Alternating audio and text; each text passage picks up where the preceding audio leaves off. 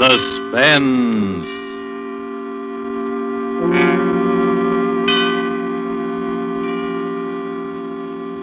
This is the Man in Black, here again to introduce Columbia's program, Suspense.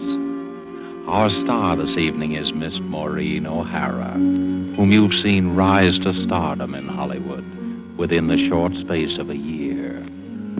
Her performances in the 20th Century Fox production, How Green Was My Valley, then more recently in The Immortal Sergeant, and now currently in the RKO production, This Land Is Mine, have given her an enviable place in the ranks of America's new film favorites. Miss O'Hara makes her first appearance on our Suspense stage tonight as the heroine of A Study in Homicidal Mania, The White Rose Murders by Cornell Woolrich, which is tonight's tale of suspense. If you have been with us before, you will know that suspense is compounded of mystery and suspicion and dangerous adventure. In this series are tales calculated to intrigue you, to stir your nerves, to offer you a precarious situation and then withhold the solution until the last possible moment. And so it is with The White Rose Murders and the performance of Maureen O'Hara. We again hope to keep you in suspense.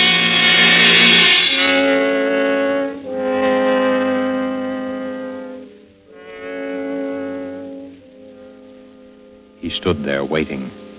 He knew that presently they would come out of the second-rate dance hall, out into the dimly lit street. He listened a while and smiled as the orchestra played that tune inside. And then they came out, the two girls, and still he waited, close enough to hear what they were saying. Well, I'll see you at the office tomorrow, Sally. Oh, I don't know how I'll get up. It's after 1 o'clock. 6 hours sleep. Oh, I'll be dead tomorrow. Me too. Oh, gosh, I gotta have at least 8 hours or I'm no good at all. I wish I had someone to walk me to the bus. It's 4 long blocks. I'll walk you down, Sally. Oh, don't bother. We go in different directions. It's no trouble. Really, I don't mind. Well, really, it's not necessary.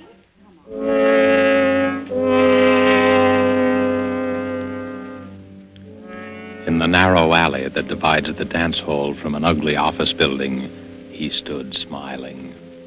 Just a little inside the alley, he stood stiffly against the wall, his head back, eyes closed, arms straight down, and in his left hand, a white rose. Well, all right then, Sally.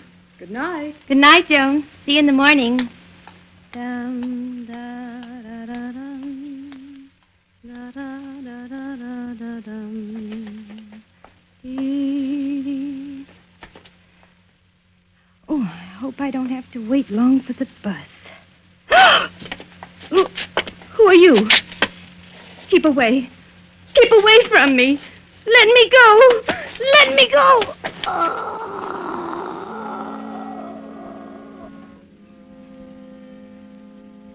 The girl is dead. Tenderly, the figure straightens her hair and gently places the limp body on the ground. Then he opens her clenched fist, and carefully, so that the thorns will not bruise her flesh, he places in her hand the white rosebud.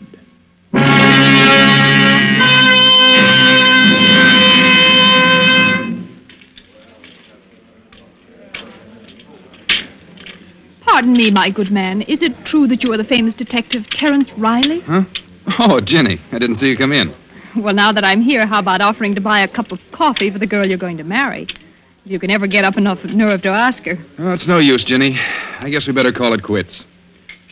I'm just a dick on the homicide squad, and that's all I'll ever be. And I'm a rich debutante. We don't belong together. Oh, you've been reading too many of those romantic stories, Terry. What is it this time? What's wrong? Yeah, they call him the White Rose Killer. And he's got to be caught.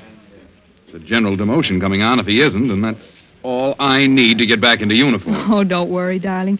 You always look good in blue. Yeah. Just to match the way I feel. Tell me more about the White Rose Killer. What's he like? That's the stumble. He could be anybody. No one's ever seen him except the dead, and they don't talk about it afterwards. Just slips out of the shadows and kills and then slips back again. How many has he murdered? 4. And he's not through yet. It's going to be one of those chain things if he's allowed to keep on. Are you sure it's always the same one? Yeah, that part of it we're sure of. It's the same touch, the same way of operating every time. How do you know that? Well, it's a rose. A white rosebud. A death rose. Puts it into each victim's hand after he kills her. Her? Yep. It's always a woman. A young woman between 19 and 23.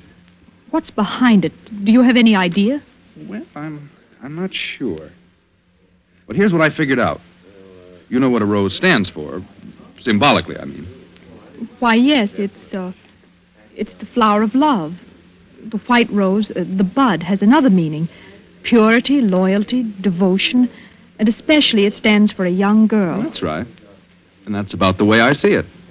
So maybe it's a double cross, committed against our murderer by some young girl whom he worshipped and who betrayed his faith in her. You ought to be a detective, not me.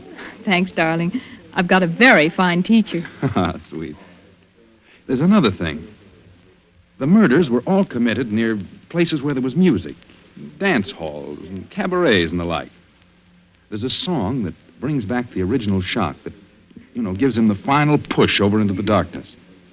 As far as we can figure out, it's the beer barrel polka.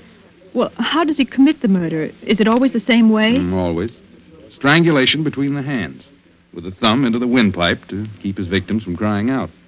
But isn't there anything else you know about him? No, that's why it's so hopeless. He's insane, of course, but there's only this one phase to his insanity. Probably perfectly normal in appearance and behavior. You could pass him on the street and even know it. Well, it's only when he sees someone vaguely like the girl he loved and hears that song that the one defective wire in him is jangled and short circuit. But, Terry, the flowers, don't the flowers tell you? He must get them somewhere you could trace. Well, we don't know where he gets them. Maybe he steals them or... Terry, what if you were the one to get him? Well, it would mean a citation and a promotion. And then all the things that stand between us would disappear? We could get married? Well, the chances would be a lot better anyway. But what chance have I? Everyone in the department has been working their heads off for weeks and they've all failed. Uh-huh. Terry, what were the girls like? The ones he killed? Well, as I told you, they were all between 19 and 23. Their heights were pretty much the same, too. They were all tall girls, around 5 feet 6 or 7. A little taller than you. And all dark-haired. How did they wear their hair? Why, they... Say, what is this? Oh, nothing, darling. Just interested. How did they wear their hair? Well, from what I remember, they wore it sort of loose and curly down the back. I suppose each one had a resemblance to that long-dead love of his. That's probably it. Well, anyway, that's how the record stands. And we're all waiting for it to happen again. I see. Terry, I'd like to go home now. I shouldn't have told you all that stuff. I've given you the creeps. Oh, come on, Terry. Take me home.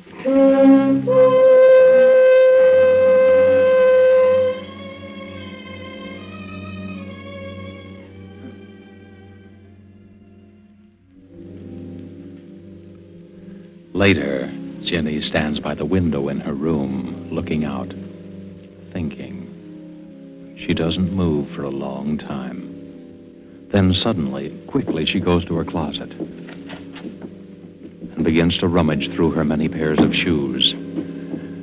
Carefully, she picks one pair with 3-inch heels. 5'6" or 7. Then she walks quickly to the dresser, opens a drawer, takes out a comb, and starts redoing her hair. One loose and curly down the back. Well, here we go. Edward! Yes, miss? Is the car ready? Yes, Miss Virginia. I've been waiting for you. Let's go before Mother sees me. Your mother's been looking for you, miss. I hope you didn't tell her. No, Miss Virginia, I didn't. Good. Come on, Edward. Where do you wish to go, Miss Virginia? The Starlight Dance Hall on Grove and 2nd Street. The Starlight, miss? Yes, Edward, that's the place. I wouldn't go there unescorted if I were you, miss. It's one of the worst places in the city. Has a very bad The reputation. Starlight Dance Hall, Edwards. Very good, miss. Very good.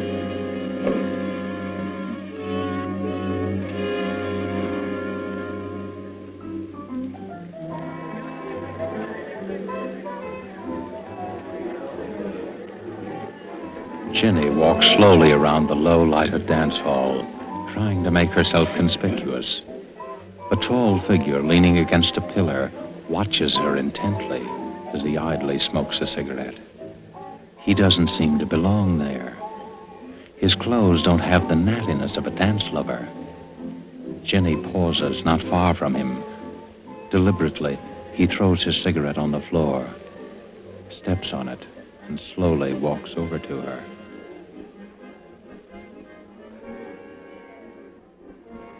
Hello. Oh, hello. You're not with anyone, are you? Oh, no, I'm alone. I thought so. I've been watching you all the time. Have you? I haven't seen you dance yet. I don't know anyone here. How about dancing with me, then? All right. Come on. Let's go out on the floor.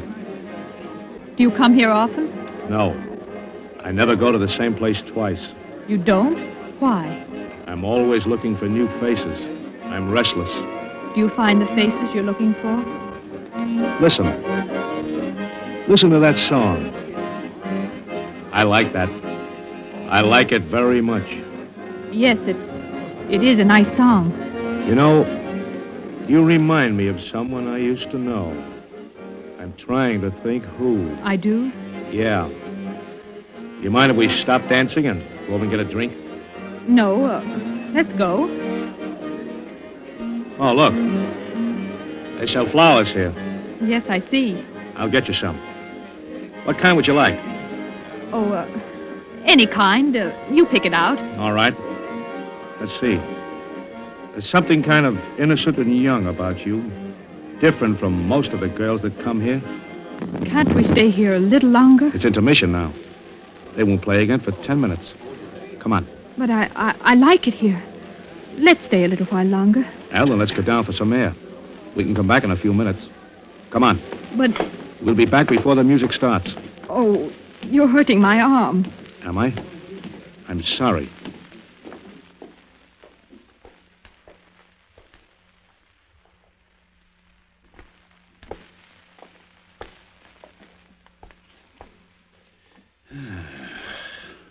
Fresh air smells good, doesn't it? It's so dark here. Let's go back. You're not scared, are you? Oh, no, it's Let's walk just down that I- this alley and back. Please. No, you Let me go. don't. Thanks. That's a lovely necklace, beautiful. Why, you're just a cheap Shut up. thief. All you wanted was my necklace. So long, beautiful. Look out. What's the matter? Behind you, look. Holy. She's dead. A girl. Murdered. With a white rosebud in her hand.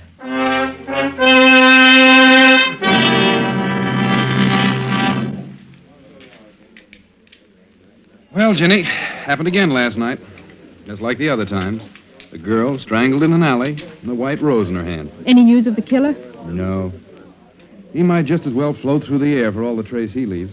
He must have bought the flower upstairs in the dance hall. He must have been there earlier, bought it, and saved it No, until... there was only one rose sold up there all night.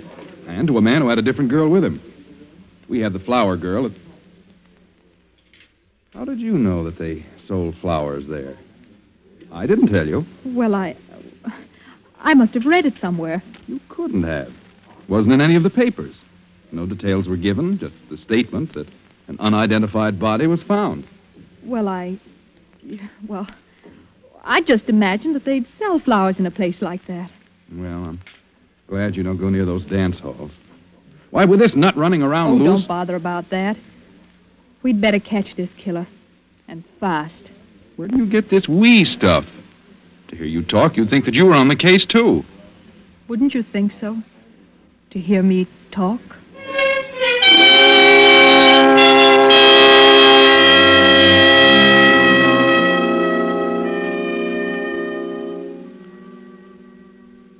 Again, Ginny tours the low dives, hunting for the White Rose Killer. Her search carries her to the waterfront. And as she walks past each dingy bar, she listens to the jukebox music.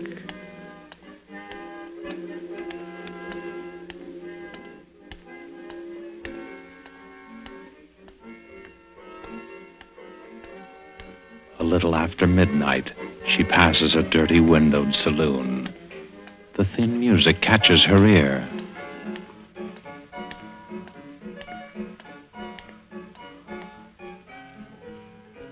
She pauses and listens, her eyes alive for some sign, some indication of the person she's looking for.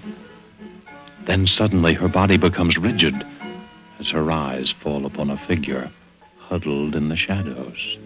Someone's watching me. Slowly, she starts to walk up the street. Behind her, the heavy tread of a man's footsteps keep pace with hers. It's a quiet tread, unhurried but deliberate. For several blocks, it keeps the exact distance. Jenny starts to walk faster. I've got to know if he's really following me.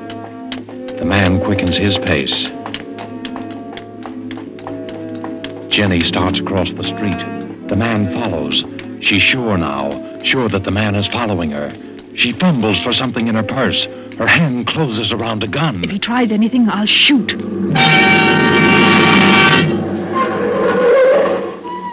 in any trouble, lady? Oh, no, officer. It's all right. You scared him away. Scared who away? Oh, just a man who wanted to bring me flowers. That's all. Well, he brought you one anyhow, lady. What do you mean? Right there on the ground, right by your feet. A white rose.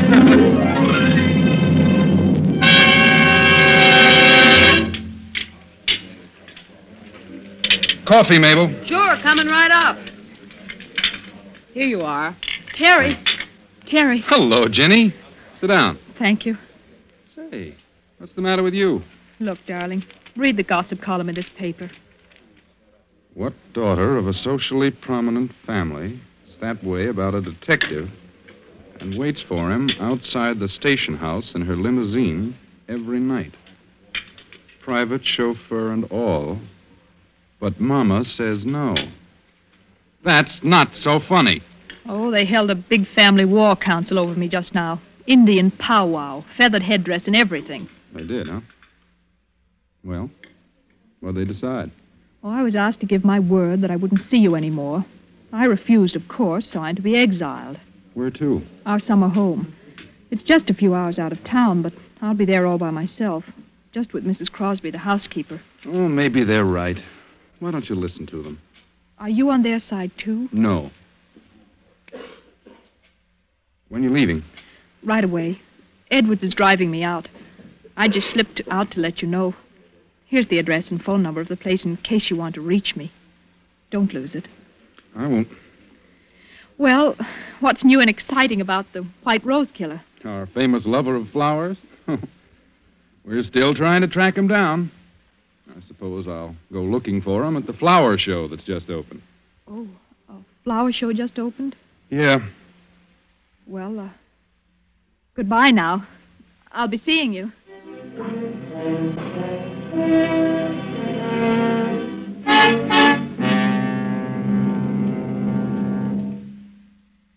What floor is the flower show, please? 3rd floor, miss. 3, please.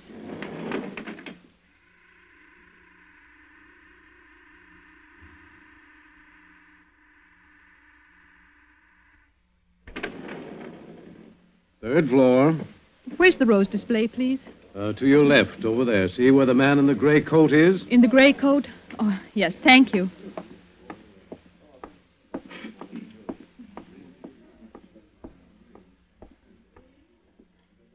They are lovely, aren't they? Oh, you startled me. I'm sorry. I was just admiring the roses. Oh, yes, the nicest flowers here. I just can't keep my eyes off them. Yes, you can feel that way about some flowers. Now, that's the way I feel about white roses. Have you been here long? I really don't know. I suppose so. You see, I've come here every day since the show opened. I like to be near the roses, the white roses. Those big ones are nice. No, I like the little ones best, the little tightly curled rosebuds. They're so little and innocent. Oh, well, I really better be going. Are you going down? Yes.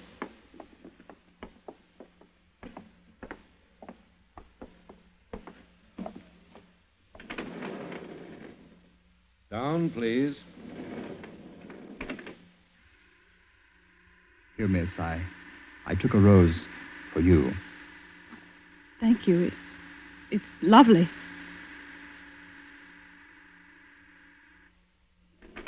Would you care to have a drink with me?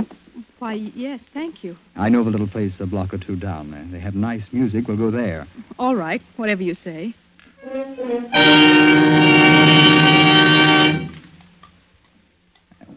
This is it. Where's the music? A nickel in the jukebox does it. Any special song you'd like? No, go ahead and pick one. Okay. There we are.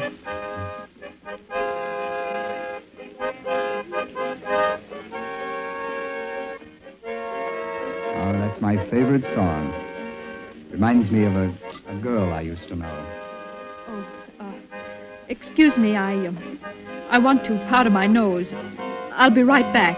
Do you mind? No, of course not.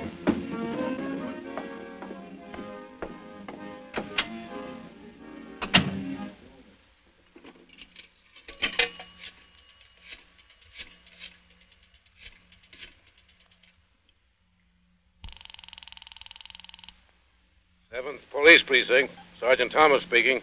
Hello, is Terry Riley there? Just a moment, I'll see. Please hurry, it's important.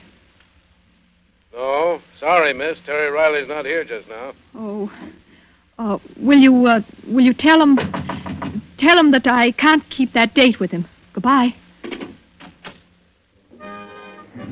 Do you always go to the phone booth when you want to powder your nose? Why, I had to make a call. Uh-huh. Well, I'm afraid I'll have to leave you. Oh, wait, let me come with you. I'm sorry, miss, but I've got other things to do. Oh, What's the matter? that car, someone that knows me. Let's get away from here. That's just what I'm going to do. So long, lady. Wait, please don't go. Miss Virginia. Miss Virginia. I'm sorry, Miss Virginia, but I must speak to you for a minute. Oh, Edwards, what do you I'm want? sorry, miss. You'd better come with me at once. I've been looking for you everywhere. Your mother's been taken seriously ill. Mother? Where is she? She's out at the country place, miss. I drove her there shortly before dinner. She wanted to pay you a surprise visit. Oh, I believe the shock of not finding you there upset her, miss. is she very bad? She had the doctor with her when I left. Mrs. Crosby has gone away for the day. Your mother needs you, miss.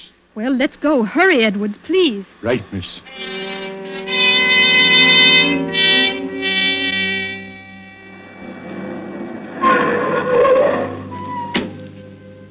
Where is Mother, Edwards? In her room, miss. You'd better hurry. Mother? Mother? It's Ginny. Is the doctor in there with you? Mother? Why, there's no one here. The room's empty. The bed hasn't been touched.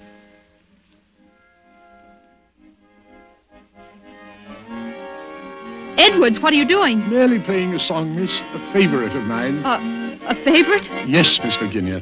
Where's Mother? She's in the city, miss. You lied to me. I'm afraid I did, Miss Virginia. Why are you locking the door? You know why, Miss Virginia. It can't be. You are not the... The White Rose killer. But you see, I am, Miss Virginia. Driving you and your family around day after day. Sitting there right in front of you all the time. It was amusing to watch you hunting for me. Hunting for someone you saw several times a day. But it can't be. You're not insane. Of course not. Who said I was?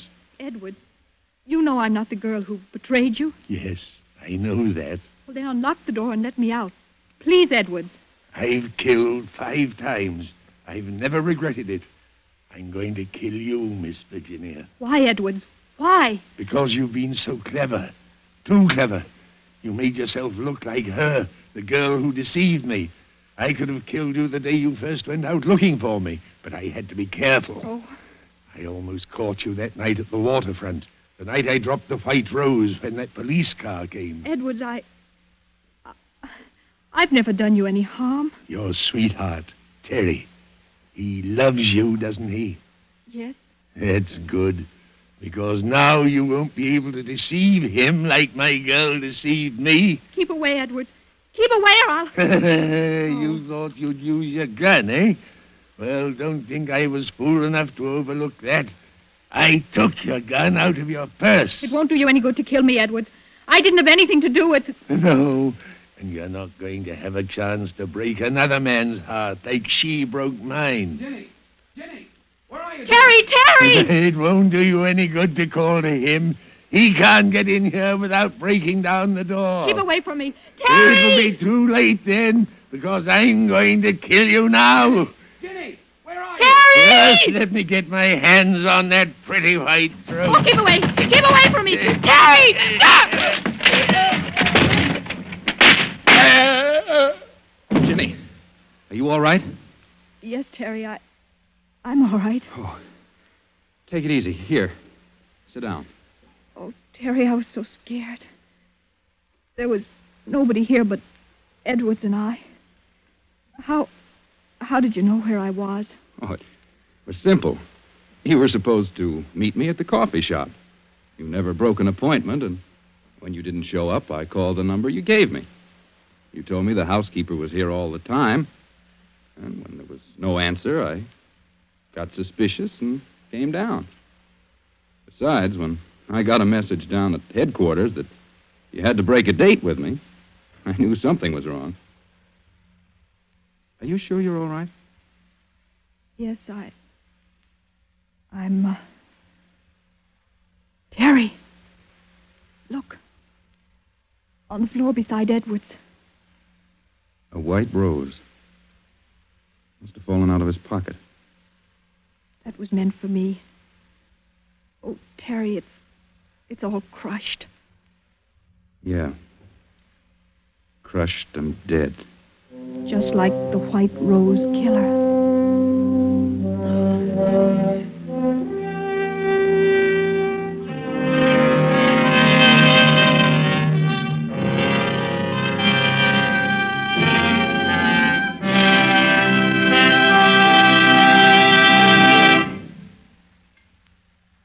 And so closes The White Rose Murders, starring Maureen O'Hara. Tonight's tale of Suspense. This is your narrator, the man in black, who, speaking for Columbia, hopes you have enjoyed Miss O'Hara's performance and our play.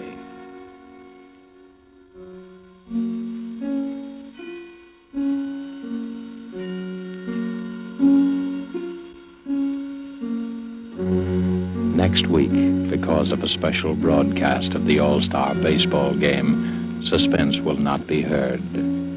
But again the following week, we will be back with another play on this series and more of your Hollywood favorites.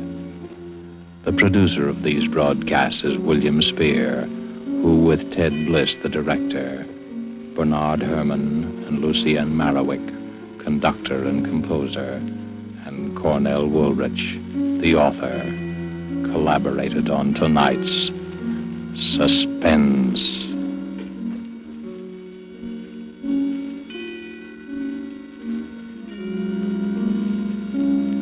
This is CBS, the Columbia Broadcasting System.